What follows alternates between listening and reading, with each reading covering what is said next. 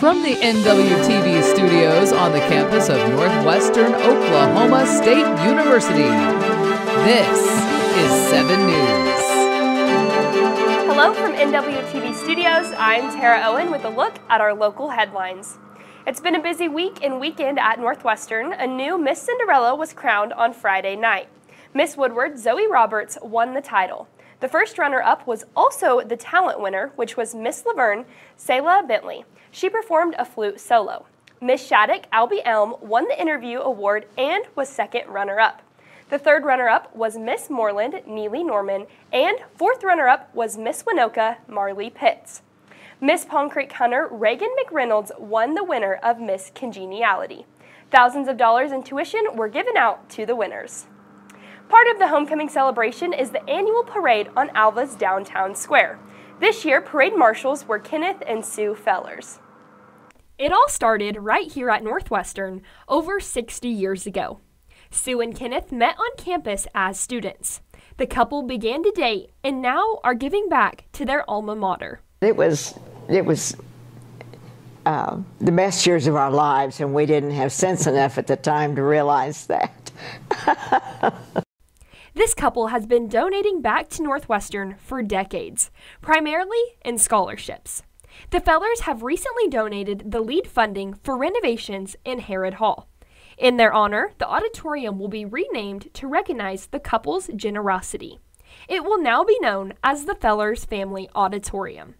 Kenneth and Sue Fellers were chosen as the 2024 Homecoming Parade Marshals. We don't feel like we're worthy to do that. It's been a nice surprise. We just feel like there's so many others that could do it, but we're very, very honored.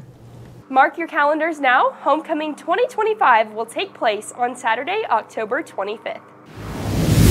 At halftime of the Ranger homecoming football game, a new Ranger King and Queen were crowned. This year, Diamond Hilton won Ranger Queen, and the winner of Ranger King was Marshall Howard. The freshman queen was Brenda Lozamo. She was joined on the field by crown bearer Braxton Lauderdale, and flower girl was Justice Jones. Now, let's get a quick look at sports. Here's Ely Noble.